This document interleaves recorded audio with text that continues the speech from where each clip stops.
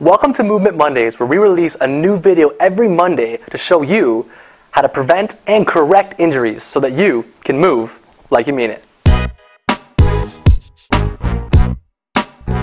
Hey, what's up guys? This is Mitch back with the Movement Center, and we are hanging out at the cottage today and playing a little croquet. And we came into some issues with shoulder pain. And so we're talking here with Jeff about kind of what's going on with the shoulder. And I want to show you guys a little bit of something you can do to assess if your shoulder is limited, what that pain is coming from, and then we're going to use some croquet tools to see if we can figure that out.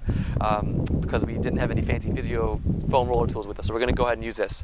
So first thing I want to talk about is Jeff gets some pain kind of in his shoulder here up this side. So you guys get shoulder in the front side. First thing we're going to do is take a look at Jeff. So you can stand to the side like this. And one thing I want you guys to see, if we get a good angle in here, is Jeff's kind of guy's got pretty stiff and kind of curved upper back here, and you can see his shoulder sits a bit tipped forward, so he's kind of sitting up like that, and through here you can see that he's kind of curved up a little bit. You almost see a bit of a step that comes down through here. So when he brings his shoulder up overhead, so bring your shoulder up for us, buddy. You bring your shoulder up overhead, this is going to kind of pinch or kind of come forward a little bit when he does that.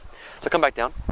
Now if you guys see him come up, so we're going to have Jeff face right at the side, and come up back again for us. So watch his lower back here. So he comes up overhead, and you can see his arm's not quite right by his ear. So you come back down.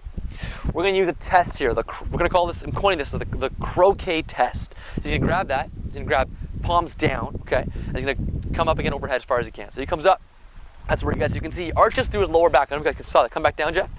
Come up again. Watch him right here. So he comes up and he really tries to extend through right there to get that range. So if I stop him from doing that, come back down and go ahead again and do that. That's kind of as far as he can get, right? Now come back down, Jeff.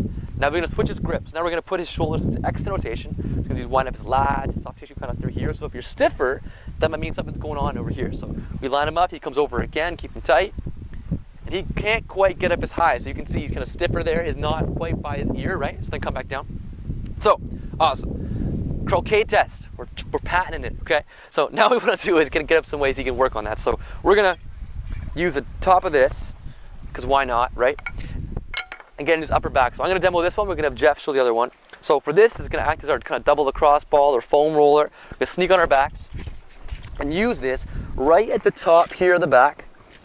It's going to suck because it's hard, but that's fine because we're tough, and arms have been tight, and you're going to arch back and forth. So we're extending and getting almost using it as a oh, that really sucks. Using that as a foam roll to get back overhead. Now, last piece of this is we're going to use this to break up that kind of lat, teres, all this stuff into the back side of the shoulder. So we're going to have Jeff show us that. So he's going to get on his side, his right shoulder. He's going to sneak this in to right there, so all the way on the side. Awesome. Sneak that in and lay down on that, Jeff. He's going to put as much weight as he can on that. And now what we're going to see him do is come up, and we're going to put that shoulder back into internal external rotation. So he comes here, puts some pressure on it, and he's going to go in. And now, how's it suck, Jeff? Yep. Yeah. He's going to go back and forth into that. And you can see him kind of work that a little bit. And you should feel that almost peel that lat off of the side of the shoulder. That feels good?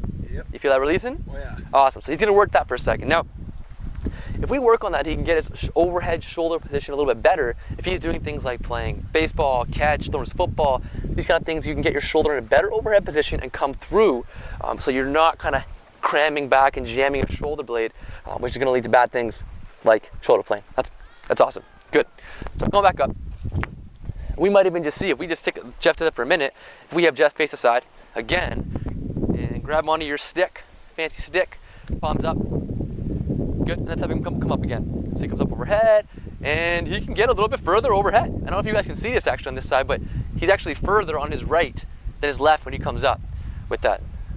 After just a minute. So that's pretty good, Jeff. Nice. And so we got to work on Jeff's upper back, his shoulder. Okay, work around something, the croquet test. Get your overhead position good.